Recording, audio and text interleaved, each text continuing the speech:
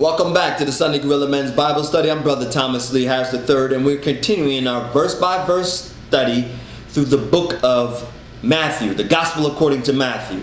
And I'm going to jump right into it where we have reached chapter 4. I hope you have your highlighter. Even though we're kind of really just letting the word speak, because we'll be highlighting all day, but the word is so powerful, it really just speaks strong. So, chapter 4, we're going to jump right into chapter 4, the Gospel according to Matthew, verse 1. Then Jesus was led up by the Spirit into the wilderness to be tempted by the devil.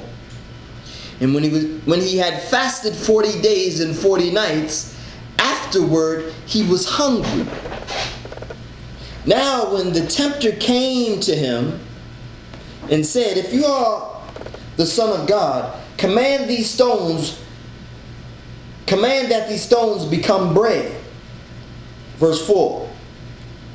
But he answered and said, "It is written, man shall not live by bread alone, but by every word that proceeds from the mouth of God."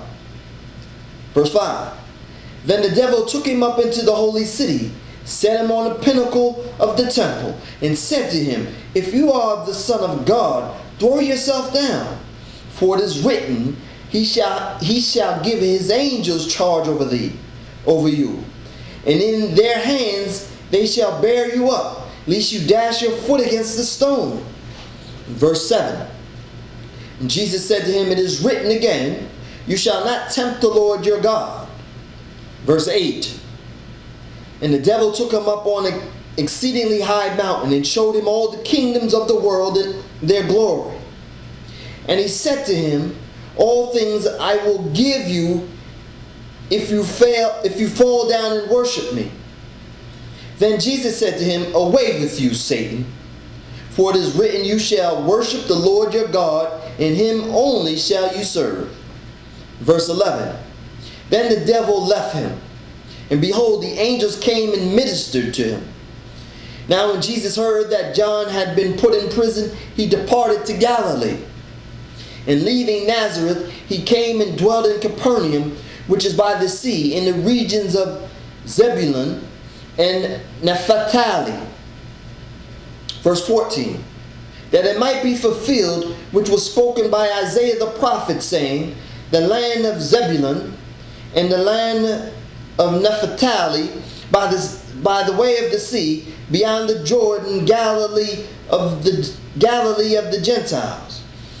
The people who sat in darkness have seen a great light, and upon those who sat in the region in the shadow of death, light has dawned."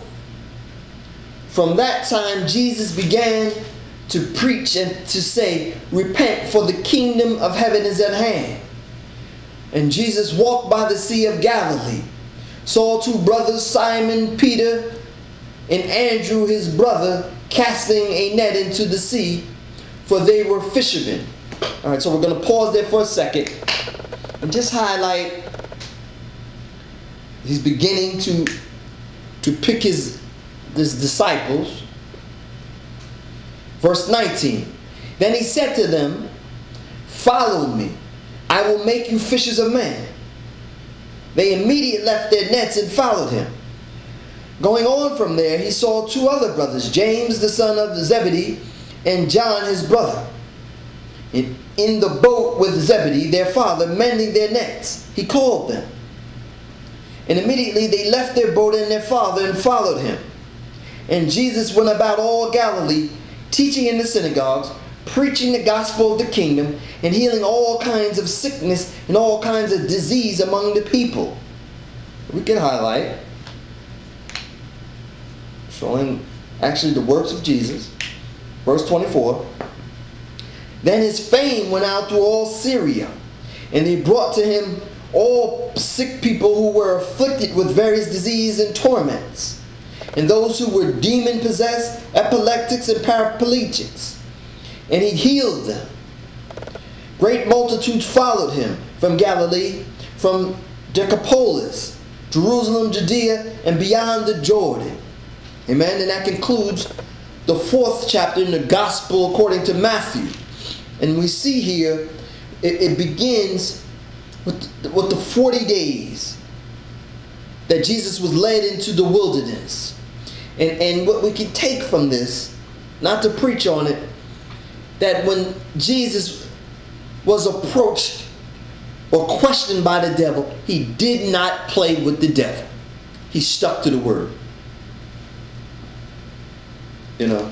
So in our walk, in our temptation, don't play with the devil. Stick to the word. Hit him with the word, move on. Amen? Don't play with him. You already know what he's there for. The chapter continues as Jesus begins his ministry of the preaching. In verse 17, it talks about repentance, for the kingdom of heaven is at hand. And then from there he goes on to start to gather up his disciples who were fishermen, and he said he would make them fishers of men. Amen. And the chapter ends with the power of the physical manifestations of Jesus, healing all types of sickness, disease, and people who were possessed by the devil. Amen. And that concludes the 4th chapter in the Gospel according to Matthew. Thank you. Amen.